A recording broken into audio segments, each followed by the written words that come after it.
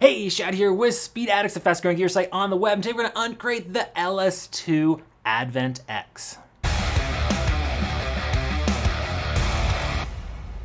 What's up, Speed Addicts fam? Before we jump in and break down this LS2 Advant X, do us both a favor, subscribe to that Speed Addicts channel. That way you do not miss out on any of the latest parts or gear reviews coming your way. Speed Addicts always getting first look for you. Subscribe and don't miss out. Also, if you'd like to purchase one of the helmets we're going to talk about in the video today and support us here at speedaddicts.com at the same time, we would appreciate that. There's a link in the description below. They'll get you right over to the Advant X at speedaddicts.com, and while you're over there, feel free to shop for any other parts or gear you might need for your next two-wheel adventure. Okay, we have the future of modular flip-up 180-degree modular helmets, shall we say. These are modular helmets that not only have a chin bar that rises to that 9-degree point, it's going to flip all the way into the back of the helmet. This is the next generation from LS2. It is called the Advant X. On the table, we have the Advant X in front of me. We have the Advant X Carbon to my left, and we have the base Advant over here to my right. We're going to be focusing on the Advant X helmets today. The Advant base model will be used as a comparison a little bit later. We also have a full breakdown on the slightly less expensive version of the Advant in the description below if you're interested in that one. Okay, so onward. This format, this is the successor to the very popular LS2 Valiant series. So they had the Valiant and the Valiant 2, some of the most popular helmets in that LS2 franchise over a number of years. We've sold a lot of those, very well received because they give you that versatility, right? Instead of having this weird center of gravity, having that chin bar stuck up here and dragging on the air, being all wobbly, if you want to ride in the open face position, you're going through town, you're moving slower, or you just want the breeze in your face, you are able to do so on these types of LS2 helmets here with that chin bar that moves all the way out of the way. The Advant X is the higher tier helmet compared to that base Advant, and what you're getting for the extra money. Number one, a composite shell. You're either going to get the composite version in titanium black or white, or you move up to the full carbon fiber version. The base Advant, or sorry, the Advant X in this composite is going to run you $399. In the carbon, it's going to be $100 extra at $499. So yes, you are getting a carbon fiber modular helmet with the dark smoke shield included. The Advant X also gives you the dark smoke shield included for $499 or $399. It's a pretty stellar value, which is always what LS2 comes to market with. They're not going to match other guys. They're going to try to undercut them on price and over-deliver on the feature set and actually what you're getting in the box. Now, let's talk about weight. One of the things that you're going to save on the Advant X when you spend that extra money over the base Advant is weight. The base Advant's going to come in at 4 pounds, whereas the Advant X in the composite is going to be 3.75. So that's a quarter pound, making it relatively lightweight for a modular helmet. Again, modular helmet's not always the lightest because you're getting that all the gear that's required to move the chin bar up out of the way.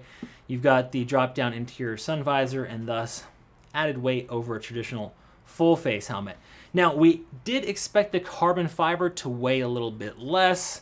That's how it was advertised, but the scales at Speed Addicts don't lie. It's actually coming in at the same exact weight as the composite.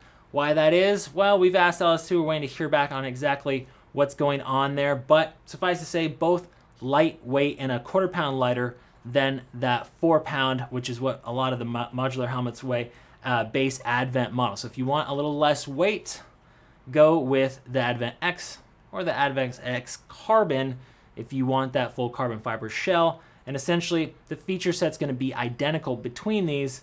You're just going to get that carbon shell, which is a nice look. Again, we were just hoping it was going to be a little bit lighter. Okay, let's talk about homologations. When it comes to safety, you're going to get DOT, of course. So DOT certified. Let's put this chin bar down real quick. In addition to that, you are getting the latest certification out of Europe. It is the ECE 2206 homologation, which is the new and improved version of the ECE rating, replacing ECE 2205. Now, the cool thing about ECE 2206 is that it has 4 drop tests in their testing regimen as opposed to their previous test, which was a single drop test. The result of all this is hopefully pushing manufacturers to design safer helmets The additional drop test included a low velocity, a high velocity, and a rotational energy management test as opposed to that, again, that single drop test from 2205. You're going to see a lot more helmet manufacturers rolling out the new helmets with this EC 2206. Definitely something to look for, and hopefully delivering you a safer helmet. This helmet is rated both in the fully closed position, crash tested in the fully closed position for the ECE standards, and in the fully open position. They call that P&J testing. That means that it's passed those safety specs in both positions, so you are welcome to ride with the chin bar in both positions, which of course is kind of the point of this helmet. Again, you're not going to get that same level of safety with the chin bar out of the way. That kind of goes without saying. When it comes to comm systems, this is ready for the forthcoming new LS2 comm system that is going to be made by Cardo. We're very excited about that. When we open this helmet up, you're going to see that there is a pocket back here under the neck roll to receive that new unit. It is going to be a very nicely integrated and stealth install on that Cardo comm. We don't have any details about that yet. We assume it's going to be labeled under the LS2 brand name, but really we have no specs. We have no information at this point. That should be coming later this year, and when it does, we will update you. But is comm systems ready? Now, what everyone always asks with these integrated comm systems, can I use a universal comm? Well, on the base Advent, it is actually quite easy because you're going to see this surface area right here. We're going to mount that comm. Very smooth. There's no molding or edges to get in your way. You're easily going to be able to slap on an adhesive mount, no problem. On the Advant X, you do have to contend with this molding. So you're going to have to get a little bit more creative or go with the clip mount a little further back. You can get that in there, but it's not quite as easy of an install as we would have hoped for that universal comm. The base Advent is a bit easier if you already have your favorite comm system. You don't want any drama. Maybe go with the base Advent there. 2 shell sizes, intermediate oval fit. We found all these helmets to fit the same, as well as very similar to other LS2 brands, and just overall true. LS2 fitment, usually no problems, right? You go to buy that LS2 sizing chart at Speed Addicts, and you should really be in great shape. One thing about the cheek pads from the factory, they are nice and snug. That's how you're going to want them to fit if you can stand it. We always recommend folks trying on the helmet in their living room for at least 20-30 minutes, see if they have any hot spots, as snug as you can stand it without causing discomfort. Now, if you get an LS2 Advent X, cheek pads are too firm or just too thick, they do have thinner cheek pads available, and we can assist you with that process and custom fitting your new Advent helmet. Just call the folks here at Rider Support, and they'll get you set up. As far as sizes go, you're going to see extra small all the way up through 3 extra large. So they run the gambit of sizes. Most folks should be able to climb into an Advent. No problem. Remember, if you buy your helmet with Speed Addicts, you're going to get no cost returns. We know you don't always get it right the first time. In case you don't, you're going to get a free return label in just a few clicks, as long as you live in lower 48 states and the helmet's brand new in the original condition. Give us a shot. No cost returns. We make it real easy, and we're going to treat you like family. Okay, let's look at the styling. I'm going to bring over the base Advent so that you can see the difference here. So let's set them maybe more like that. So clearly, Advent X, more futuristic, more stealth, more aggressive in pretty much every way. If you're looking for a little bit more profile, low profile look, I really do like this base Advent helmet. It's got kind of a more swoopy classic design, nice and rounded, nothing too fancy going on here, just nice clean lines. On the Advent X, you are getting that stealth bomber look. You are getting mirrored accents up here on the top, on this vent here, which is really an awesome design. You get a little bit more accent down here and on the sides. So they're going with a little bit of a smoked mirror look in addition to just really killer lines. They've got this honeycomb pattern, or maybe kind of a grate look. The helmet looks great, right guys? It's great, and it has grates or mesh honeycomb here. I like this vent. We're going to show you this in more detail in a second. And then down below they kind of finish with that theme. The carbon fiber, let's pull this over here and take a look. Again, same exact moldings, they just backed off on the accents. So they stealthed out this pivot kit. You don't have the mirrored accent up here on the top. Again, both the Advent X and Advent X Carbon are going to include the smoke shield. We just went ahead and installed it on the Carbon because it does look really bitchin' with that. Okay, let's get back and start at the top here. The aerodynamics are improved over the base Advent because of this fin here on the back and some of the other aero work on this helmet. It is supposed to direct the airflow and clean it up a little bit, less buffeting, hopefully less noise on the road. The ventilation system, from the inside out, the EPS ports and channels are all actually identical. The exterior vents are a little bit different, but we don't expect them to really perform any differently. It's more of a styling thing. I do like this top vent. It is really cool. It's kind of like a stingray design, and this whole section moves back and forth to open or close the ventilation, and the mirrored touch is not bad either. This is going to look the same on the white and on the black helmets as well. It's a good look. When you look at the holes, they line up with these big ducts on the inside of the EPS that we'll show you in a minute, so plenty of airflow. Down below, you've got that mirrored switch down here to open and close the chin bar vent. No surprises here. One thing that is different on the Advent X compared to this base Advent is that you can switch off this rear vent. You can't see it, doesn't look like it on camera, but I promise you this does switch it on and off. So if you're riding in cold weather, the Advent X is going to be your pick because you can totally shut off that ventilation system, which is nice in those cooler temps. Again, all these lines, a lot going on here. Very cool looking lid. Talk about the face shield.